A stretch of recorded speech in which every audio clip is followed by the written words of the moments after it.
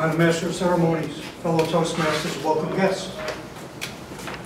In his inaugural speech, John Kennedy said, "Ask not what your country can do for you. Ask what you can do for your country." Powerful words. While he was in office, he worked on fulfilling his campaign pledge to get America moving again. His economic policies created long-term growth. He put in place programs to combat persistent poverty. His vision created a program that landed us on the moon. Ronald Reagan had visions of economic prosperity, an end to the Cold War, and an end of the nuclear arms race. While he was in office, he also worked on his campaign pledge to get America moving again. His economic policies created a very long period of economic growth. His collaborations with Mikhail Gorbachev created the INF and START treaties, which reduced the number of nuclear weapons, intermediate and long range. No one can forget the speech where he said, "Mr. Gorbachev, tear down this wall," which led to the beginning of the end of the Cold War. Reagan and Kennedy were visionary leaders. Visionary leaders come in all shapes and sizes. They don't just serve as presidents of the United States. We have a visionary leader here today who, like Reagan and Kennedy, had a vision and used words and images to share that common vision with others. Toastmaster Benjamin Yen created the Chinese Bilingual Toastmasters Club in Coral Springs. Can we give him some recognition for that?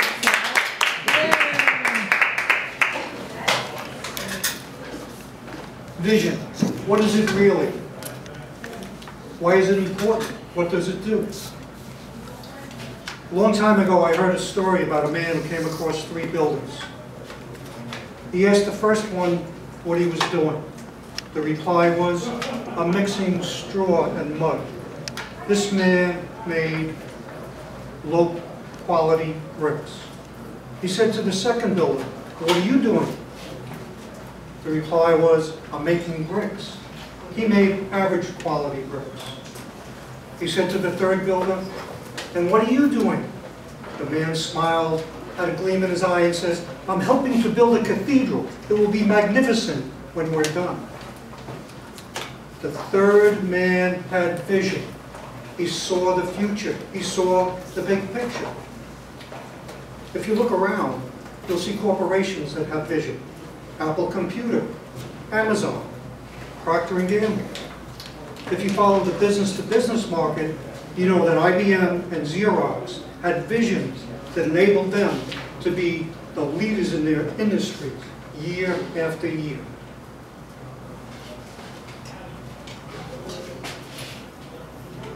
Did you know that Toastmasters has a vision? The vision is to be the first choice provider of dynamic, experiential communication and leadership skills development. Think about it. Think about the competition they have. Colleges and universities like Stanford, Harvard, Princeton, Yale, they all have executive development programs. Many large corporations have their own executive development programs. And there's companies like Dale Carnegie that have executive development programs. That's quite a vision.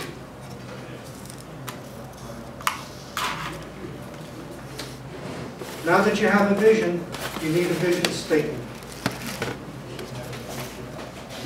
The vision as defined by Toastmasters is a mental picture of where the organization aspires to be at a future date.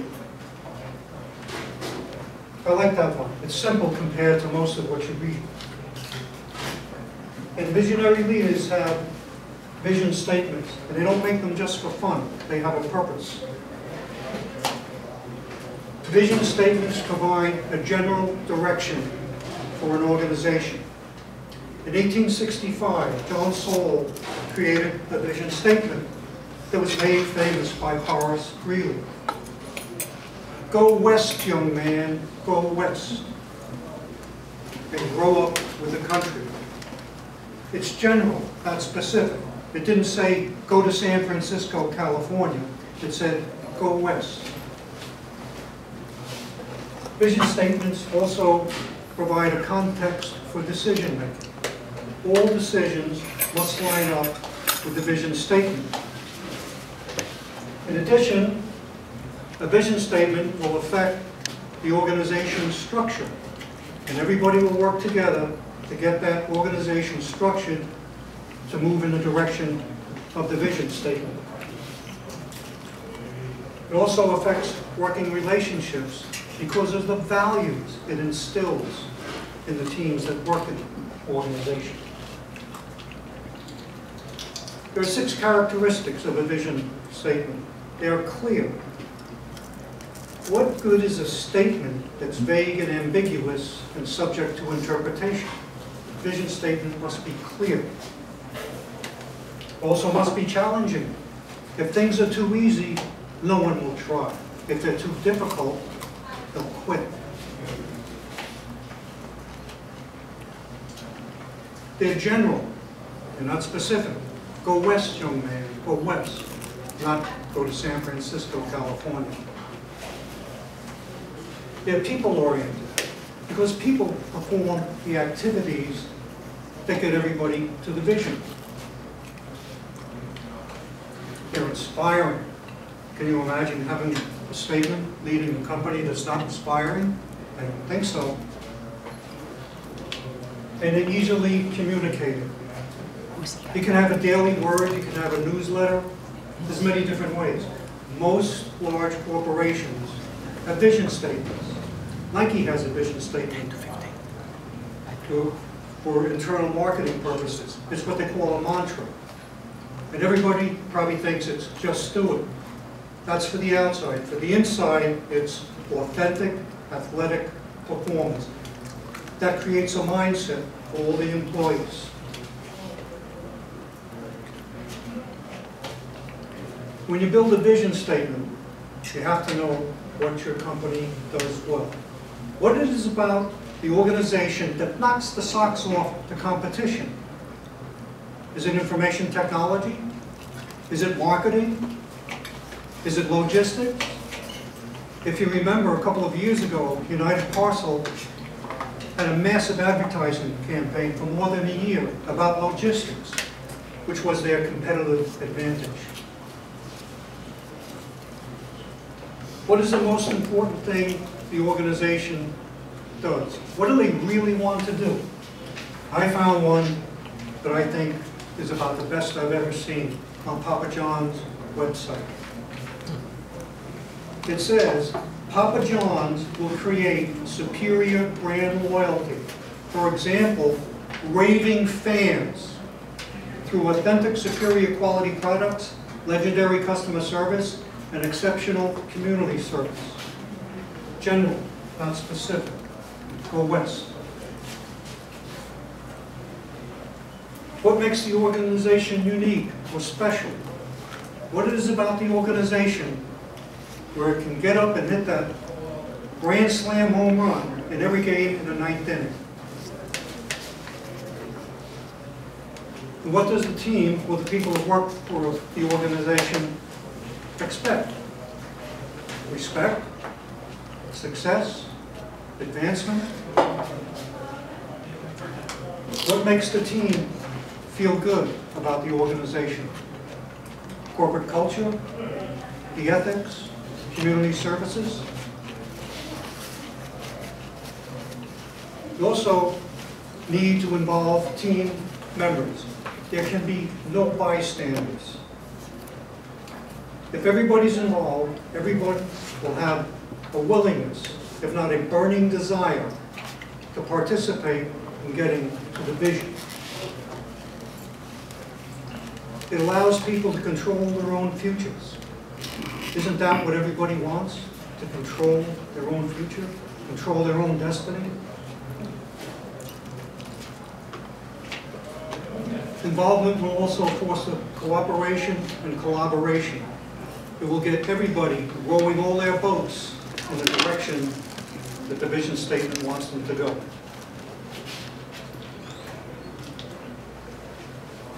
Then you must communicate the vision statement. There's a lot of ways to do that. You can talk about it all day long. You can have that internal mantra. A long time ago, I worked for a company called Johnson & Johnson that had an internal mantra not too many people knew about outside of the country. And we talked about it at every meeting. It was, we service our customers from the womb to the tomb. And if you think about it, it was absolutely true. We had baby products. We had teenager products for acne. We had adult products for headaches. And we had end-of-life products.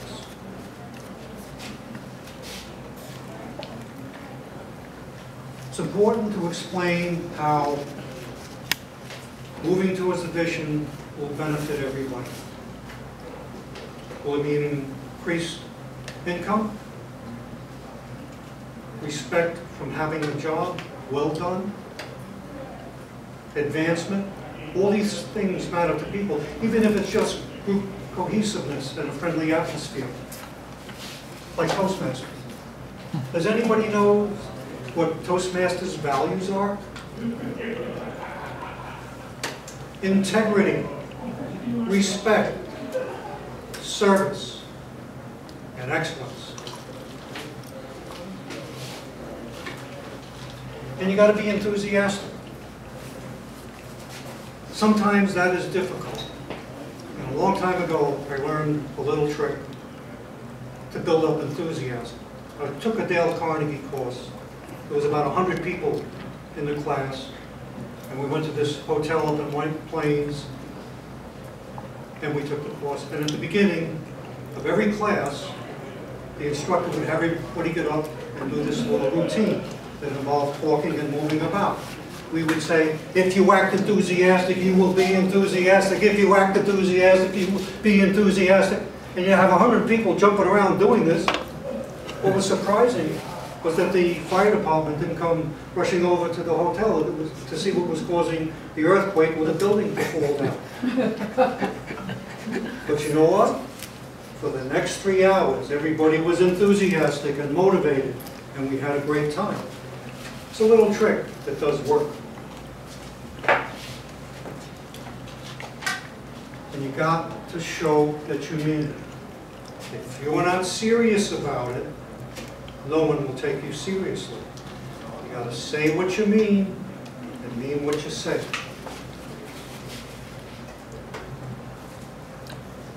Here's a quote that I've heard a few times. If you want to build a ship, don't draw up people to collect wood and don't assign them tasks and work, but rather teach them to long for the endless immensity of the sea. And I've taken this statement and I've narrowed it down to 5 words. Vision means showing, not telling. I'm Toastmaster. Awesome. I love your speeches.